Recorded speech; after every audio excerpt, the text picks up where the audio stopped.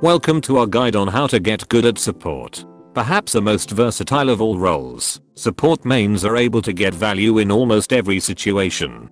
Support players are spoiled with choice when it comes to weapon variety, having access to 3 distinct categories. The first of which is the light machine gun, which most players will find the most comfortable. The KE7 is an excellent weapon that players get access to early, and it can be treated much like a regular assault rifle.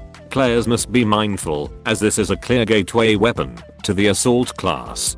A much spicier option are the medium machine guns, which are able to absolutely shred through enemies under the right circumstances. Unfortunately, medium machine guns cannot aim down sights unless the player is in a prone position, so much like my ex-wife, you'll be spending a majority of your time lying down or mounting something. The best medium machine gun is the MG42, which is unfairly powerful and is undoubtedly one of the best guns in the game. Have fun mowing down people faster than retarded people, becoming offended over the word retarded.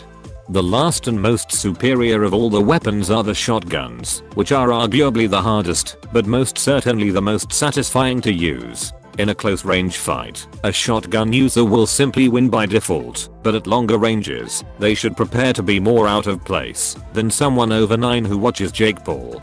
Players who have the finest taste in weapons will gravitate towards the drilling double barrel shotgun, which will absolutely dumpster people up close, but also has an alternate fire, which allows players to kill snipers across the map. In terms of specializations, a support should use the machine gunner combat role if they're using any sort of machine gun, as it spots enemies you're shooting at, even if you have potato aim and can't hit the broadside of your own mother. Shotgun users on the other hand, will probably prefer the engineer role, simply because the other one is useless without a machine gun. The engineer role is especially helpful with construction, as it allows players to build walls, bridges, and even weapons much faster than is previously possible.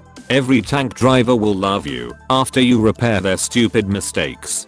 Every support class also has access to either ammo pouches or ammo boxes. The boxes are more useful, as along with weapon ammo, they also allow players to restock their gadgets. On the other hand, pouches are the most versatile, as they can be spammed harder than my inbox after signing up for free Robux.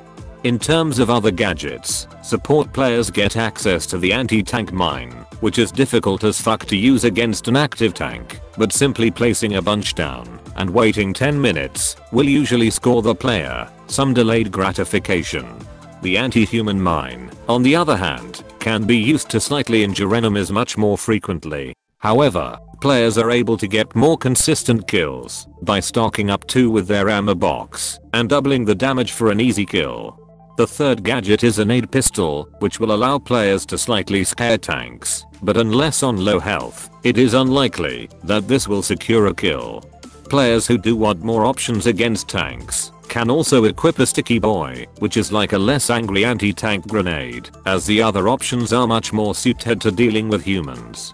This concludes today's guide on how to get good at support. You will now be ready for every situation, become the master of every range, and be more likely to die from the overwhelming amount of salt from your enemies than their pathetic attempts to shut you down. Subscribe for more common sense, but until next time, have fun and embrace the bullshit.